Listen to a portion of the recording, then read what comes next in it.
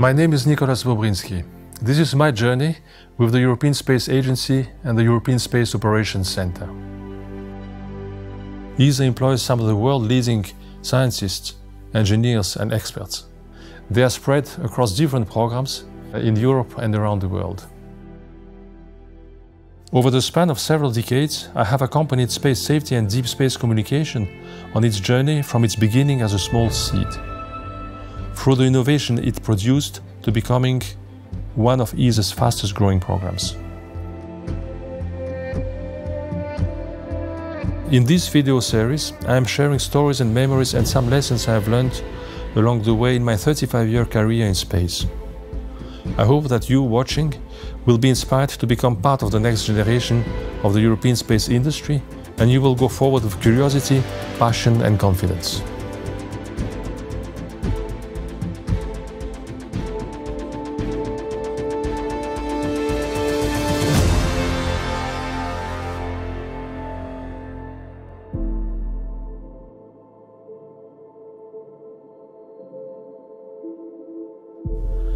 When we are talking about innovation, there are many events which happen, which are triggered by innovation.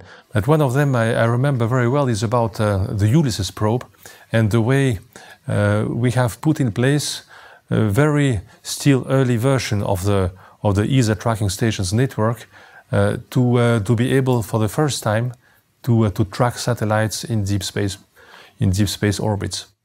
Ulysses was a very interesting mission. A scientific mission targeted at observation of the southern and northern poles of the Sun. And it was also a beautiful cooperation between ESA and NASA. And in order to do this, the only possibility was to capture the data from Ulysses using the American Deep Space Stations network of 70-meter antennas, very, very large antennas, which had the capacity to communicate with this satellite, which was flying at hundreds of millions of kilometers away from the Earth.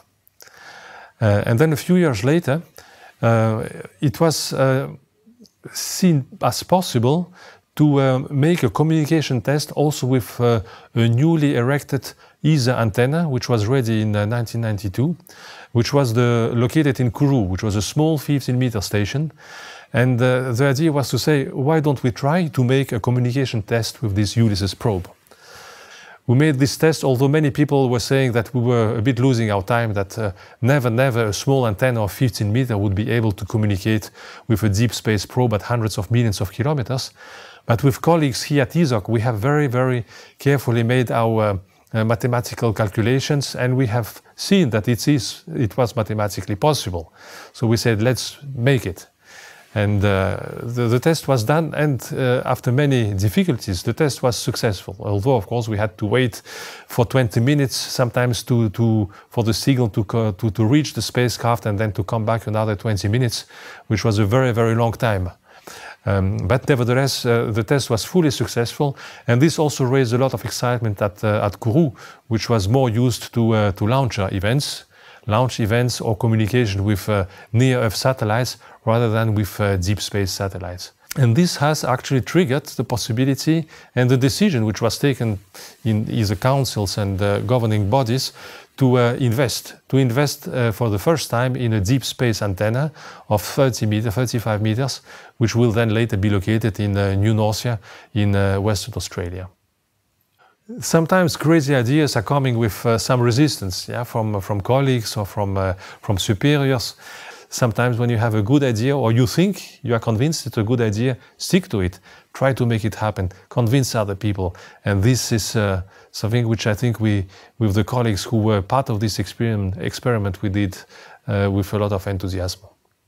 ESA has decided to go ahead with extremely challenging space missions like Rosetta or Mars Express or Venus Express and many others at a later stage. So this was really part of the science program. And to fly these missions at distances which were extremely high from the Earth, it was necessary to rely on a network of deep space antennas. And the first antenna of this type was decided to be placed in Australia at a location called New Norcia. We knew already the people, we knew already that we could rely also on the Australian support, yeah, to run these stations. We just wanted a station a bit larger than what we already had, and for this we needed, of course, a new location. So started then something which was really a big adventure, which was the need to find and identify a suitable location for this deep space antenna, which was extremely difficult to do. You cannot place such an antenna in the middle of the city. You need to take care about the frequencies and frequency interactions with other users. And eventually it was found possible to put this antenna in New Norcia, which is located approximately 150 kilometers north of the Perth city. It was indeed a challenge to make sure it would be possible to have a permanent contact between the deep space stations of ESA and the probes which we were flying. And to do this, we needed to have antennas all around the globe. And in particular, there was the need to have something at the longitudes of Australia.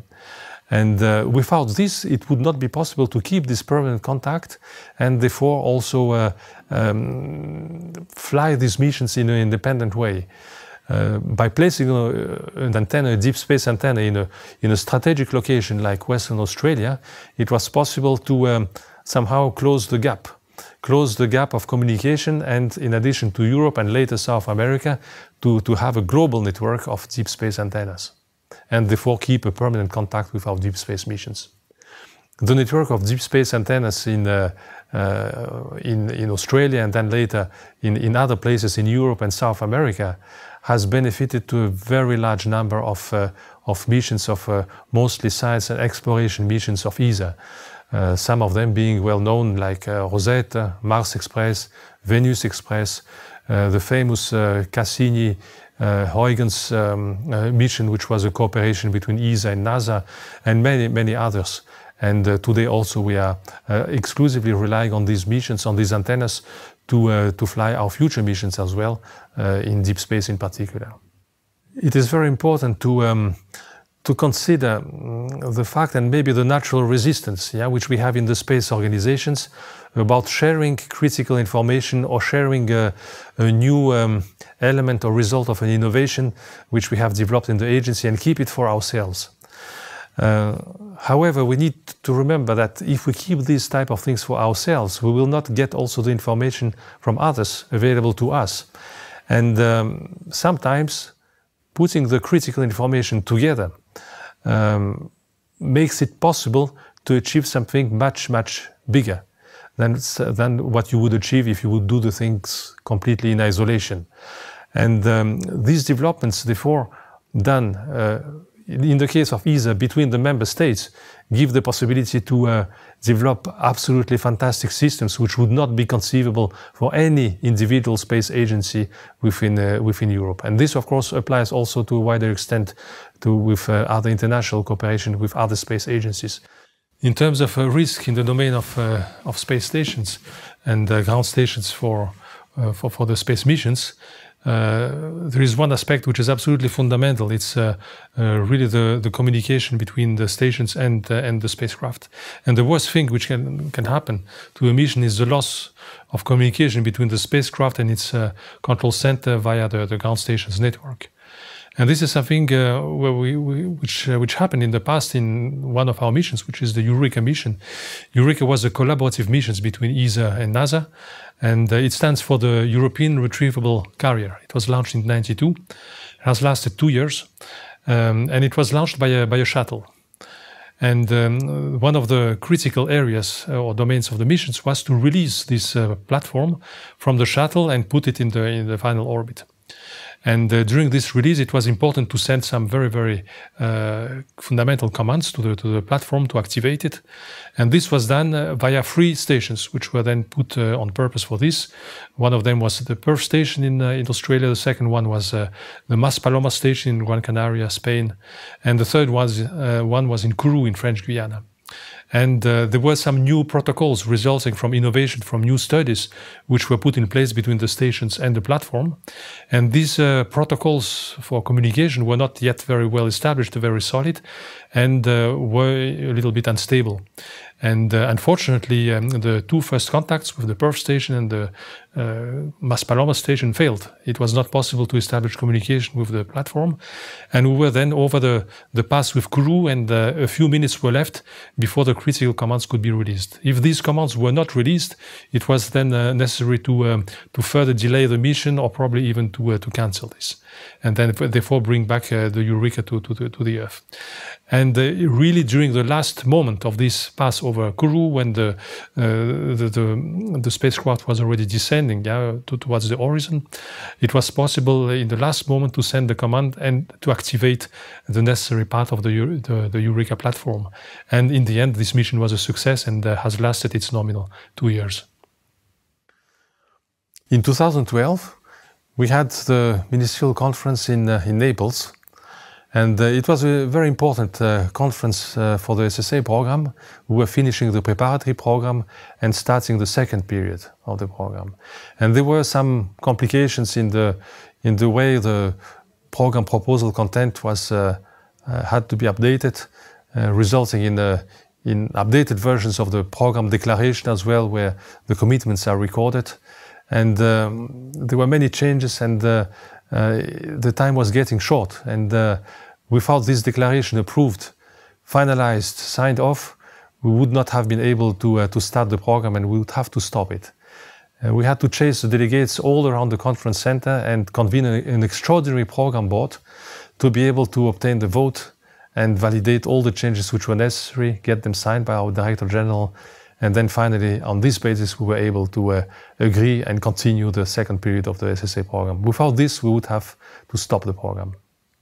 This means that today, the space safety would have not happened. The continuation would have been at total risk.